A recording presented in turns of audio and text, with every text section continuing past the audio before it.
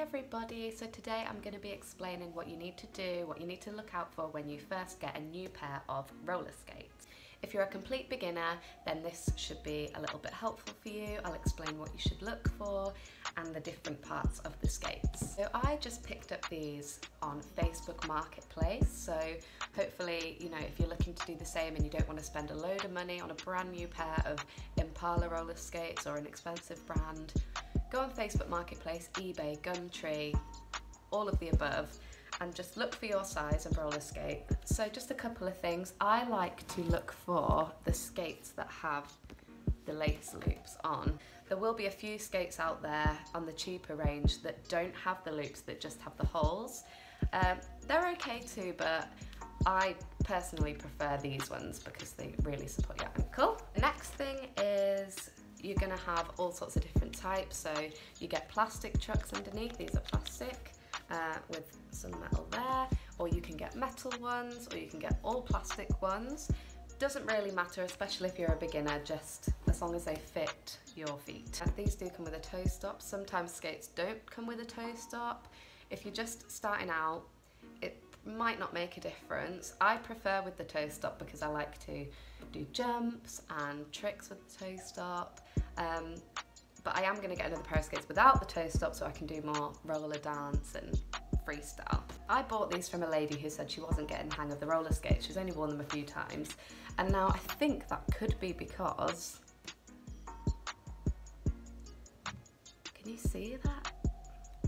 The wheels, they're so tight that they don't actually roll, so she'll be putting so much effort into making these roll. So the first thing we're going to do is loosen the wheels a little bit. Now when you first get a pair of skates, they're probably going to be quite tight. So what you want to do is, I have a T-tool from Skate Hut, and what we're going to do is just loosen them up a bit. So you can actually use just a pair of pliers or something that, as long as you can turn it, it doesn't really matter.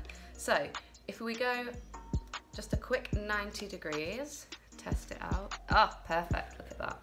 See how much spin that had? And that was from only twisting it a little bit. When you've loosened them, you don't want them to be too loose, so just give it a little shake, as long as you're not hearing, I'll just show you actually. So if it's too loose, it'll sound like this, and the wheel will move, so you don't want that, okay? So we'll just tighten that back up. But yeah, you want it to be about that loose. This is the loose skate, this is the tight one, so if I roll them at the same time, you'll see the difference.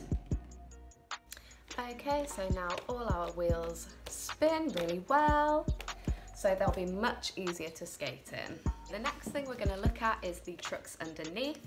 Now if you are a super beginner, don't worry about this too much because you'll just be getting used to standing on your skates, rolling and stopping. However, keep watching because soon enough you will be interested in what this is for as well. So I've loosened this one already just to be able to show you, but when you start to use your edges, so for example doing 3 turns, going around corners, as you put pressure on the foot, the wheels, if you can see that, they will sort of move a bit like this. The more pressure you put on, they'll be going towards the edges. Now if the trucks are too tight, your wheels will not move at all on the edges, okay? So I've just loosened them a little bit. This one's still tight, so that doesn't move at all, if you can see that. This is the one that I've loosened. As you can see, I can bend in the skate. You don't want to make it too loose that the underneath part of the skate actually touches your wheel. So once you get into your edges, just make sure it's loose enough that you can lean into them without it touching. The last thing you want to look at is the wheels on your actual skates. Now these are 54-32 millimeters, and I actually am going to put rubber wheels on these, big thick rubber wheels for outside because I want to wear these outside, and I'll use my other skates for inside with the nice plastic hard wheels. But again, if you're a beginner, really don't worry too much about the wheels.